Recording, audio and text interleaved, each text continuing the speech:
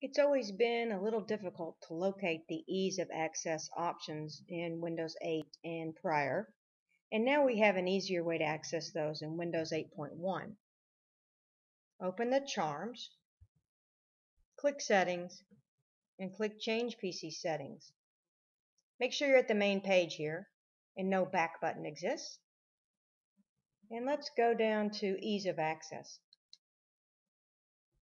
The ease of access options are available here, including narrator to hear what's on the screen, magnifier to magnify things on the screen, and others. In this video, we'll put on a high contrast theme in case you have trouble seeing what's on the screen because of a problem with your eyes. Let's try high contrast number 1 and let's apply it. This is what high contrast number 1 looks like. Let's look at high contrast number 2. A little bit different.